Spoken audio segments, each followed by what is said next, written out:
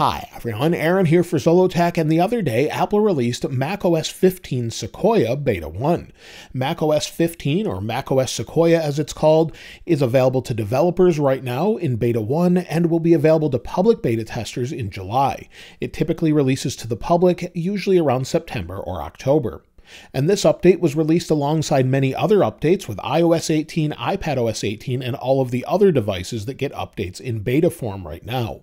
This came in at 6.44 gigabytes on my M2 15-inch MacBook Air and took a little while to install, and there are some supported devices to go over as Apple has changed it a little bit. So they now support iMac 2019 and later, iMac Pro 2017 and later, Mac Studio 2022 and later, MacBook Air 2020 and later, Mac Mini 2018 and later, MacBook Pro 2018 and later, and Mac Pro 2019 and later. Now let's go ahead and take a look at the build number and talk about what's new. So we'll go to the Apple in the upper left, go to About This Mac, and as you can see, it says macOS 15 and beta. The current build number is 24A5264N. So this particular build is very early on, and we should expect probably 6 to 8 betas. Now, as far as the first new features, well, one thing Apple made a big deal of in their Apple keynote is Apple Intelligence. If we go to Apple's website here, give it just a moment to load, you'll see Apple talked about this quite a bit. Apple Intelligence is coming later on to all M1 and later powered MacBooks and Macs. It allows for different on-device technology and different assistants. You can see here it will be available to iPhone, iPad, Mac to help you write, express yourself, and get things done easily. So you can read all about this here, and I may make a separate video about it as well. But this is coming to things such as Mail and other features that just aren't available yet. It's coming to beta testers in the summer and will be out as a beta in the fall. Now, the first feature we can sort of see, which is a big deal, is iPhone mirroring. Now, this feature is not working yet, unfortunately, and in order to actually see this, you have to search for it in the Finder. It's supposed to show up here on its own and allow you to connect using mirroring to your iPhone. So if you go to Finder, and within Finder, if we search for iPhone mirroring, that's where I was able to find it and then drag it to my dock. Unfortunately, at this time, again, like I said, it's just not working. But what it will allow you to do is actually connect wirelessly to your iPhone, have the full iPhone on the screen here, and allow you to use that. Again, you can see that on apple.com, where hopefully they actually show this in beta 2 or allow us to use it in beta 2. If we go to the Sequoia preview, give it just a second to load. As we scroll down, you'll see it's called Continuity. Use your iPhone from your Mac. You'll also get iPhone notifications on Mac. This is something that's coming later this year and allows you to drag and drop between devices as well. So this is something I can't wait to try, but unfortunately it's not available just yet. Another thing we get is the option to tile different things. So if I want to tile this window, drag it to the side, you'll see it highlights the side there, and then I can drag it in. The same is true with preview. I can do that here, or bring it to the top or bottom. We also can see the options for this by holding Option and then dragging and moving around. Press and hold, you can see that as we move back and forth with all the different tiling options. So if I want it to auto size and tile, it will now do that. You may have already noticed we do have a new Sequoia wallpaper, and it's animated when you lock the screen, but if we go into our wallpaper, you can see it here where it says macOS Beta, and then we can switch it from light mode that we have here to dark mode. So depending on what you're using, it will automatically switch, and you can show it as a screensaver. We also have a Macintosh option here. So if we go in, we have light and then dark mode. Give it a second here, and you'll see it start to sort of tile on the screen. So a couple different changes here, nothing huge, but you can see all of the different ones here. And Apple continues to update these with what we have on Apple TV with tvOS 18. So again, back to macOS Beta. If I press the lock button, you'll see it starts to animate. Press it again and it stops. So it looks really nice, and I'm really glad to see some new wallpaper. Hopefully we'll see more in the future. Also within settings, they've redone this a little bit with privacy and security. So they've given us some more options with contacts where we can sort of specify what we want to allow to use different contacts, and this will be updated in the future with more information. But the privacy in general, is updated, and the menu is basically matching what we have on iOS. So you'll see it now says Apple Account instead of Apple ID. So just some minor changes here. Again, under General, everything basically looks the same, but we do have some different icons here and there. If we go into FaceTime, there's an update as well when you're making video calls. And when you're in a video call, we'll now have universal options in the upper right here that allow us to change the background. Just like we can blur it, we now have the option to change the background to different options. So we can select from different ones we have here, whether it's a mountain in the background, or we can change from just different colors, and it works just seamlessly. Press on it. Of course, it looks like there's only one right now, or you can select from your own photos if you'd like to do that. Again, if we go back up here and then we go to Portrait, we can turn that off, and then we'll get a better look at what the background looks like. So that's something they've just added that makes FaceTime or video calls a little bit better. There's also a new presenter mode. So maybe we're actually presenting. We'll now have the option to see a presentation before we share that with someone else. So if we connect to FaceTime, now I'm connected with a FaceTime call, and we have a new option if we share our screen. So if we share my screen, we now have a presenter overlay that makes sure that we're only sharing what we want our audience or people that we're connected to see.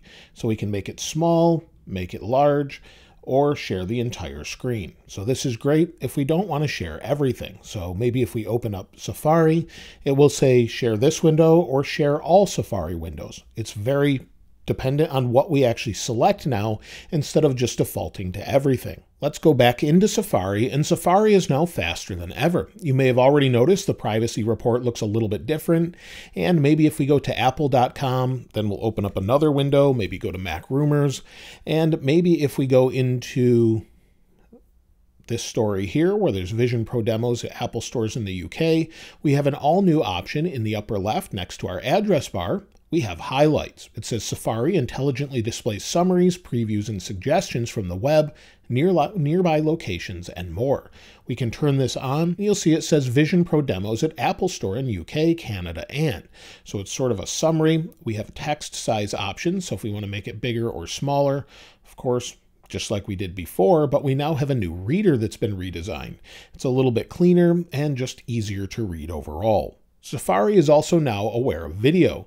So if we have a video on the page, let's see if we can find one here. If we watch the keynote, give it a second here, I'll just pause it. And once video is detected, Safari is now aware of that and will make the viewer bring the video content front and center. So that's something a little bit new. And then we can, of course, switch between our tabs, close it, whatever we'd like. So it's just a little bit different in that it recognizes video overall. Let's go ahead and close out of Safari, and if we close out of Safari and then go into our Launchpad, we'll scroll over and you'll see we have a new Passwords app. This carries across to iOS, iPadOS, and Mac, and of course anything else you're using. So if we log in here, you'll see it says Welcome to Passwords, and then it says easily save and fill passwords with autofill, secure encryption, and seamless syncing. So it syncs across everything, and we can import if we want to, and then turn on notifications. So you'll see this is brand new, has my passwords, has your passkeys, and much more. This is super helpful, and I'm really glad they brought it to a separate app instead of somewhere within Settings. Within Messages, we get the same sort of benefits we do with iOS 18. Within Messages itself, if we press the button here, we have the option to send later if we want to schedule a message. So if I want to say this is a test message, and then we can select the time we want it to send. Many people have been wanting this for some time. We'll just select that, and once we send it, it's now scheduled. You can see the schedule here and one from my example earlier with iOS 18. So it's great that we have that option now. We also have the option, if we scroll down, it doesn't show by default. It actually is based on day. If we scroll down and maybe we want to type, this is a new message in macOS 15, maybe we want to highlight macOS 15. If we right-click or option-click, we now have text effects, and you'll see we have big, small, shake, nod, explode, ripple, bloom, and jitter. If we select bloom, you'll see what it looks like there. We go to text effects. Of course, we can change all of the text as well with bold, italicize, underline it, and strike through it. Or we could have it shake, and once it's sent, it will shake just like that. So some nice updates there. We also have the option to tap back, and you'll see the tap back menu looks a little different. and we can add any emoji we want this time around. Before we couldn't do that, now we can select whatever emoji we would like to respond with a tap back. Another thing worth mentioning is RCS messaging does not seem to be enabled just yet. So if you've been wanting to use that, that will probably come in later betas. Maps gets an update across every system, and you'll see it says introducing hikes and custom routes. Choose from thousands of curated national park hikes or create your own routes when you request walking directions.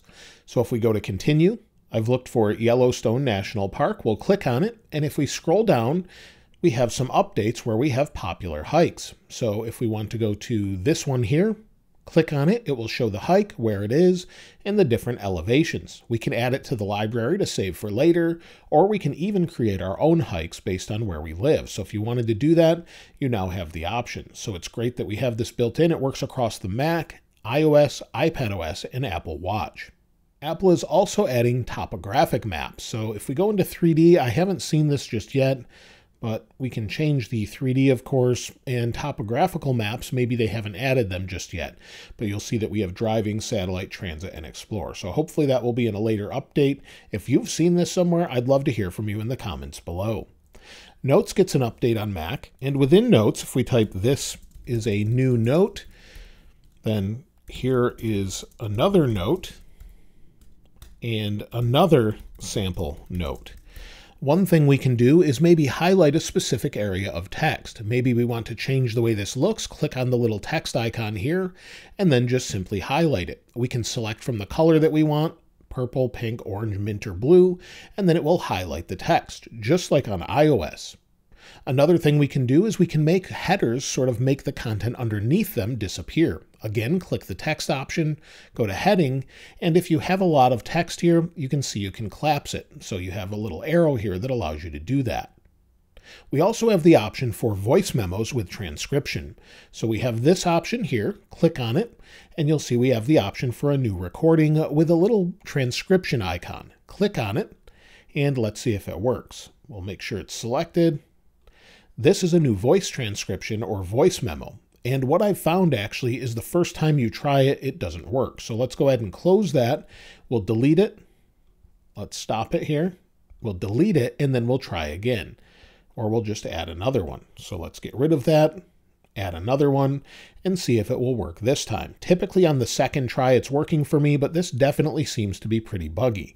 So maybe it's not working right now, but it is working on iPhone. Some people say it works or it doesn't. But again, this is an early beta, so keep that in mind. It will probably work later on. Finally, one of the best things in Notes is math notes. We can just type something such as 2 plus 4 and then the equals sign, and it will automatically calculate that. You can do this with graphs or 2 over 4 equals, and it gives you the information. Again, we can do 425 divided by 7 times 42, and then again equals. It will solve it for you. This works for just about anything, and again, it works with graphing and much more. It works best on iPad because you can just draw this out, but it will carry over to this and any notes on iOS, iPad, or Mac. If we close out of Notes, you'll see we have weather, and weather looks pretty much the same. But within the weather app, if we have a different feels like temperature that's far apart from what it actually is, it will display that side by side. We also have the option to add our different work and home locations directly within weather as well. So that's something we can add. I've already added them, so it doesn't make a whole lot of sense. You typically add what you want to see. Now there's other things coming later that use Apple Intelligence that aren't available just yet. So again, if we go into Apple Intelligence and we explore the preview, let it load here for a second, you'll be able to rewrite some of your information based on how you want to sound in Mail. We'll also have more options for communicating and more options for generating images and other things, but those are not available just yet. Those will be coming later on. So I can't wait to try those out, but those will, like I mentioned earlier, require an M1 or later. Now, as far as the overall performance, well, I've just used it for a day or so. It seems to be okay. I haven't really noticed any differences, but I was really hoping for that feature where we could actually use the phone continuity and pair that together. So again, if we go into phone, you'll see iPhone mirroring. Again, doesn't seem to work. We try and open it, it does nothing. So hopefully they activate this in beta 2 and it actually works. Of course, I would expect security updates. I'm not really sure how battery is in this update, but let's go ahead and go into battery. You'll see battery health. This is on an M2 MacBook Air, and we're at 100%. So I've just left it in optimized charging, and I use it pretty regularly to take notes. So it's been pretty good for battery life, but again, this is an early beta. I wouldn't really depend on it to have great battery life or just to use it regularly. If you've found anything else in macOS Sequoia, I'd love to hear from you in the comments below. And of course, I'll link this new wallpaper in the description like I normally do. If you haven't subscribed already though, please subscribe. And if you enjoyed the video, please give it a like. As always, thanks for watching. This is Aaron. I'll see you next time.